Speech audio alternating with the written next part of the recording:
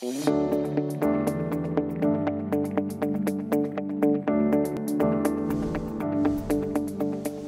house was chosen as a renovation project for a number of reasons. When the client originally came to us, they were really looking for a short timeline. Our strategy on this build was, how do we deliver a house in less than 12 months?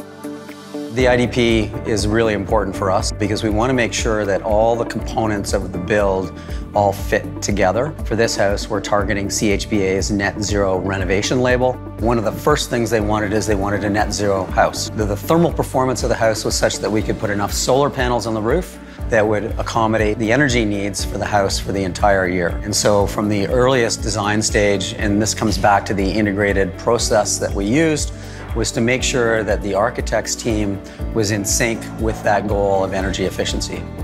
Airtightness is a really critical and key component when designing the home, not just for when the home is built.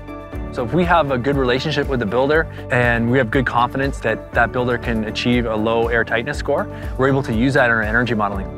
From the very earliest stages of design, we looked for a way to fast track a project that could start in January and be finished in December. And the easiest way to do that initially was to look at keeping the original foundation and the original first floor framing, because that would save us 3 or 4 months in our construction timeline.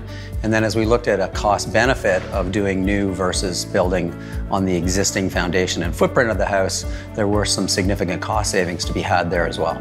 One of the only ways we knew that we were going to address the timeline set by our client was prefabrication. All the exterior walls, all the interior walls were all prefabricated in February in our panel shop here in Whistler. And so what that did for us is the shell of the building was assembled in about a week and a half, as opposed to 3 to 4 months. What's the balance between the thermal performance of the house and the mechanical systems that we need? So one of the great new tools we have today, which was developed by Enercan, it's a tool that we can use to measure the embodied carbon of our builds. Of course, carbon is measured in 2 different ways. We have operational carbon, so that's the amount of carbon that the house would emit through heating and cooling. The other bigger question for us these days is the embodied carbon. For this particular project, wanted to get an idea of the embodied carbon if they were to completely knock the house down, dig up the slab, and build a brand new house, versus what they did. It managed to keep a few walls and not dig up the slab. Out of the process of that embodied carbon calculator, they were able to cut their embodied carbon by half, by 50%. With a renovation, it can be challenging when you're doing the design and the energy modeling, because we're dealing with some older parts of the building that might not have been insulated like we'd like, for instance, for not having insulation under the slab. So I have to make up for that somewhere else.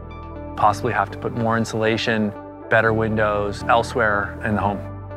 I think what's really exciting about this project is that we're demonstrating that you can take an older building.